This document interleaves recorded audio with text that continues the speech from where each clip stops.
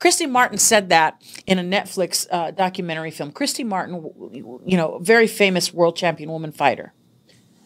And her husband tried to murder her. And she said something in this documentary film. She said when she was laying there, stabbed and shot by her husband, that she was trying to think of a way out.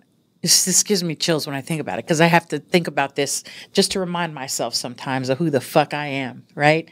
She said, you know, you can, how did she word it? I'm going to paraphrase it, but she said, you know, you can shoot me, you can stab me, but motherfucker, you can't kill me. And I remembered hearing her say that while I was traveling on a plane. I started to cry. The feeling that it gave me. Yes, girl, yes.